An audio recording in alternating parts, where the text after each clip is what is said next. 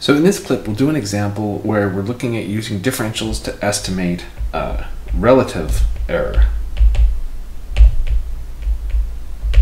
And so relative error is when you're looking at the change in f relative to the value of f, and you're relating that to the change in x relative to the given x value, and the change in y relative to the given y value, etc.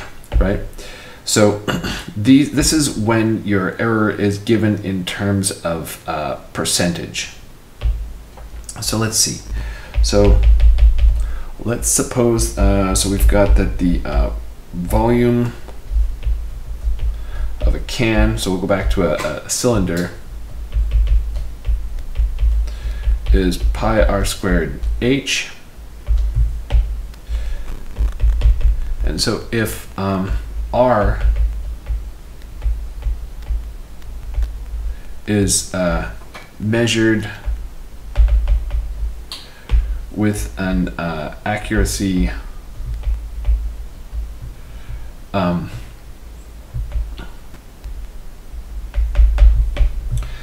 within 2%, and h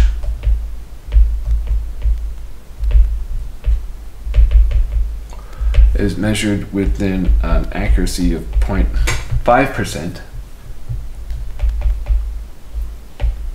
then we can estimate the accuracy in the computed value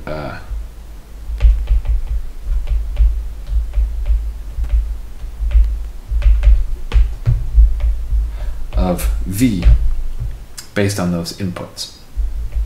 Okay, so what's the actual volume versus what is it computed by after having measured radius and height? Okay, so we are given that the accuracy for the radius, so that's the relative value of the differential over the amount of radius, this is bounded by 2%, and we have that the accuracy for the height, so relative accuracy, is bounded by 0.5%, which is 1 over 200. So this is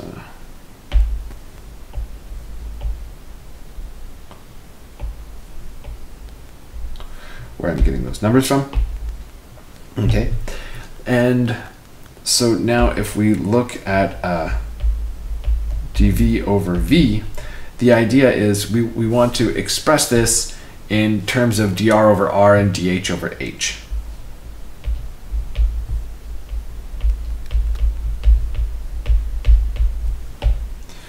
So let's go ahead and compute dV over V.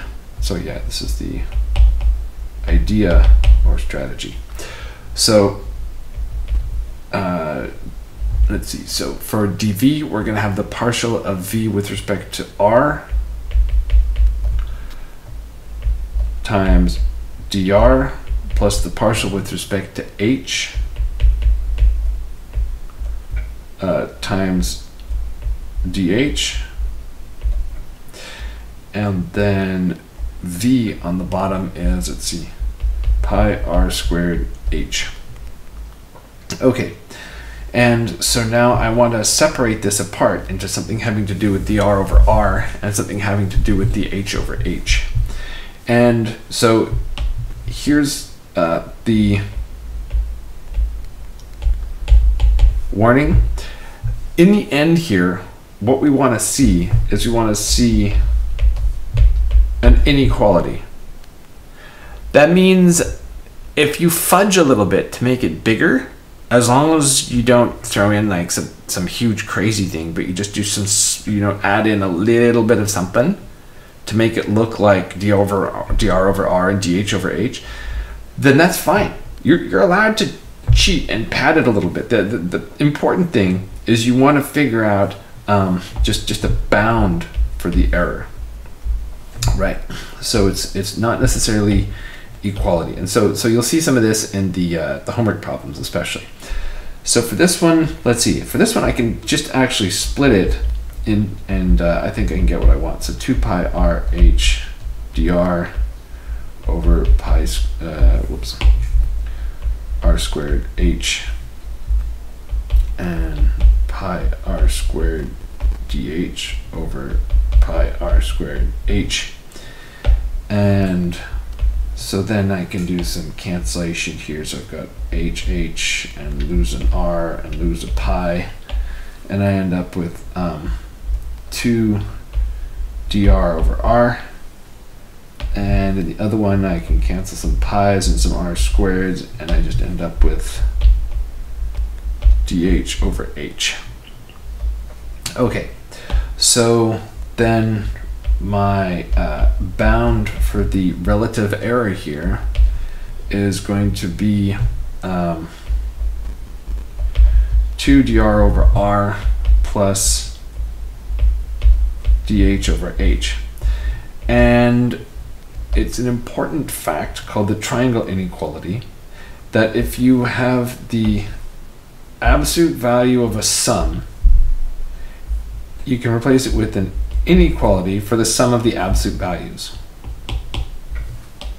By which I mean, if I'm willing to put an inequality here, I can split it.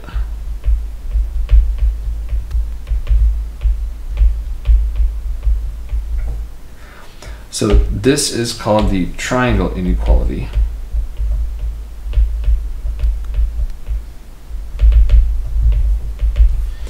And it's very useful for making estimates. And then let's see. So then I can pull out the 2.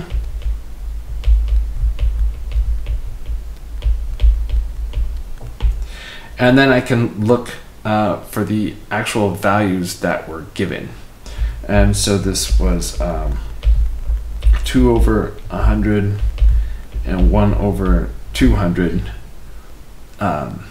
which gives me 9 over 100, 9 over 200 rather, which is 0.045.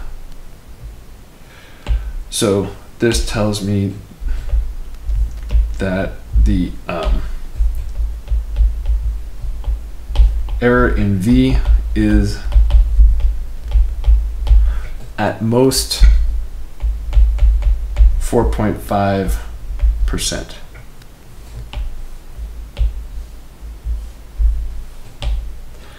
Okay, and so just as a tip for when you're working problems with differentials, it's going to be the last step where you put in the actual values that you're given.